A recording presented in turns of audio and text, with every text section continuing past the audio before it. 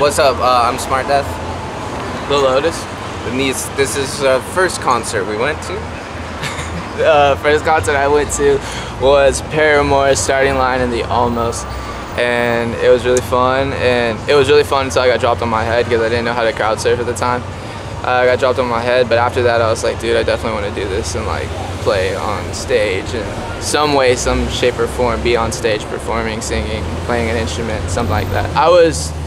First time when I went to that concert, I was, I think I was like 14, maybe 14. It was in Dallas. I'm from Dallas. Shout out Dallas.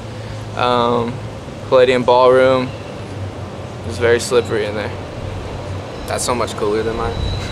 My first concert I went to, I was 11 or 12. I saw Van Halen with my dad, and That's cool. I was hyped because at the time I played drums. That was the first thing I did, and I saw Alex Van Halen do a crazy drum solo, and I was like, shit! It just made me more hype on playing drums, and also made me like want to be on stage and stuff.